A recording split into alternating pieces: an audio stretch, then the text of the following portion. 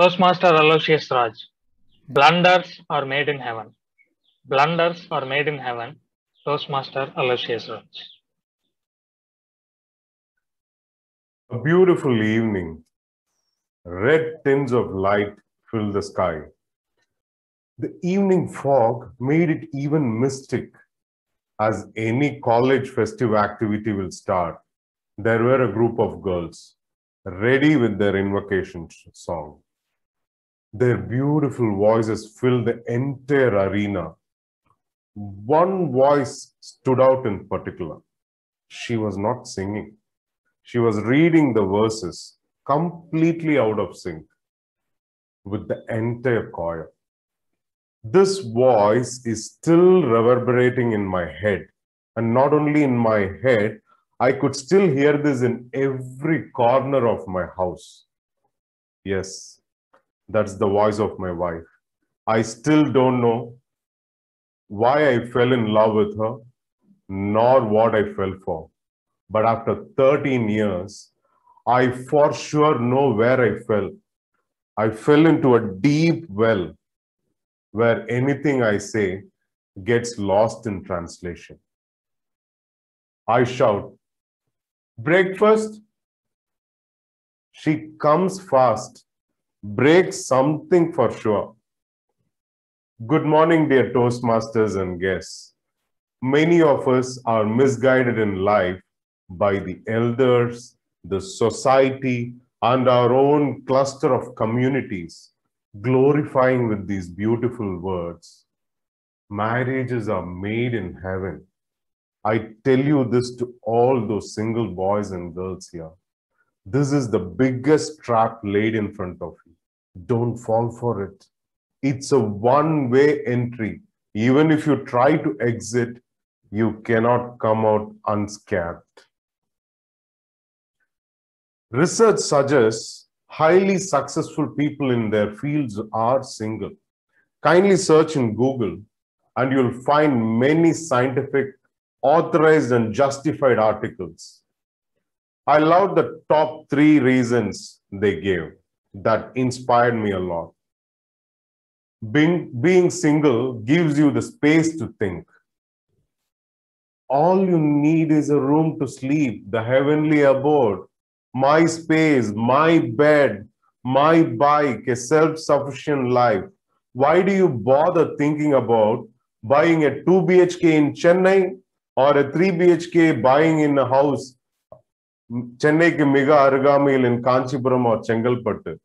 It is out of question. You are wealthier by a notch.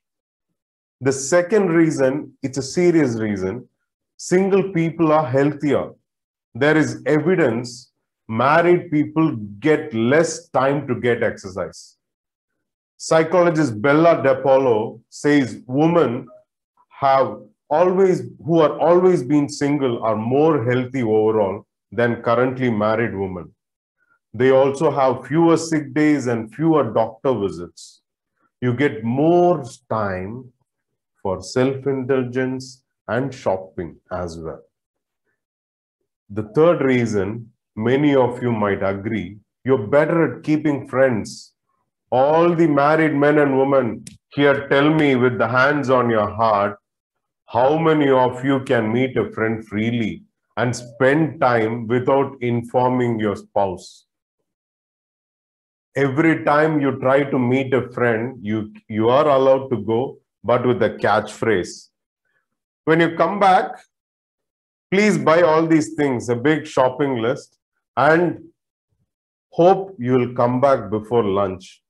It is time bound as well.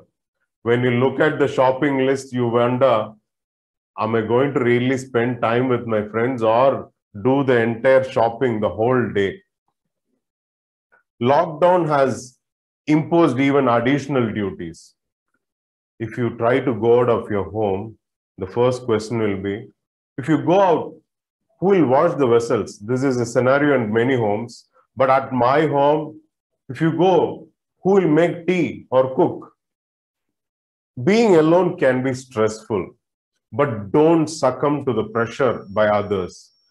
Get married, your life is set. you'll end up managing multiple expectations. A simple example, I am from Dharmapuri. During functions, after biryani, people always have rasam and white rice. It's probably a cultural aspect. In Chennai, especially in my wife's side, it's just biryani and raita. Strangely, curd rice also. I arrange for a family function, invite both gangs. Yes, I said gangs. One gang member from my family started the gang war. Yenadu rasam illiya. And from my wife's side, another one said, "You're worried about rasam? There's no curd rice, yeah." I was in the middle of this gang war holding Badusha because my wife liked Badusha and she ordered it.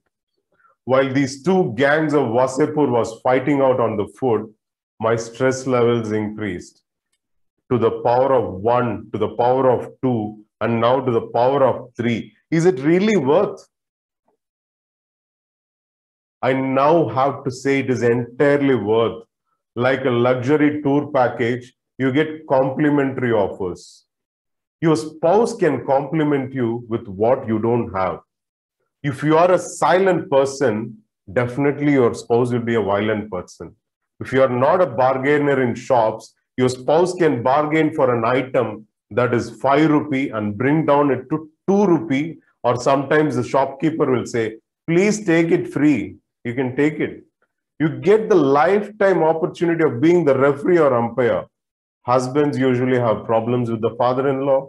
Wives will have lifelong synchronization with issues with mother-in-law. I'm sure many love playing the role of this moderator.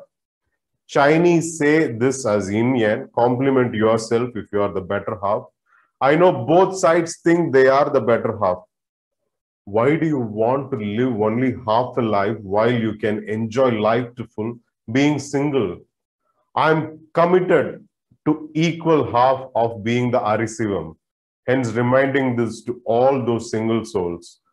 Marriages are made in heaven. Please remember these words. They are made in heaven and made only for heaven. If you do it here on earth, you are giving an open invitation to evil. Please concatenate. Before other unidentified flying objects come and land on me, I'm saying this is the third time I'm reiterating you. Remember Bill Gates and Melinda. Marriages are made in heaven, but you do that blunder here. Remember, permanent damages are done. Have fun.